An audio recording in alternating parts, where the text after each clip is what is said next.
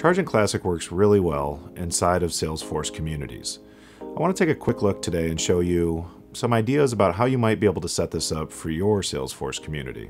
Keep in mind, this isn't a product, this is really just an idea about how you could do this if you were interested. So today, we're impersonating Elvis. We're going to go in and log in as a community user for Elvis. And here's a very basic community we've set up. I'm going to go into the My Account area. And inside of my account, we can see that there's several bills. We can see that there's been 3 bills that have been paid. There's a relatively fresh bill that just came out today. There's a bill from last month.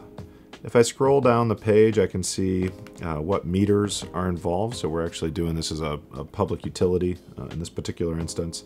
And I can also see what the different meter readings are down below.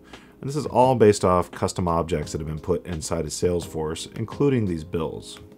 I'm going to go ahead and select 2 bills. I'm going to click Pay These Bills. And when it comes up, I'll see this nice lightning-based pay bill page. We're happy to give you this code if you like. It's quite basic, to be frank.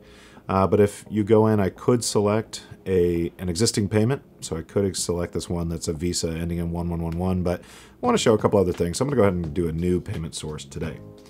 In this example, we really are just doing payment via credit card or a debit card or a prepaid card. Any of those things would work.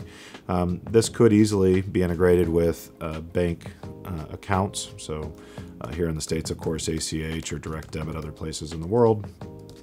And I'm going to set an expiration date. A couple of things I want to point out real quick. You'll notice everything's highlighted in green. If I had actually fat-fingered that number, it would turn out in red for me, letting me know I had an issue. I can see that I got my CVV also completed. And then the system's letting me know it's time to go to Next and review the payment. Here I can see the 2 payments the 2 bills I'm attempting to make payment on right now. I can also see my total of $154.44. I can go ahead and confirm payment. And here we go, a nice big green check mark letting me know that everything's been approved.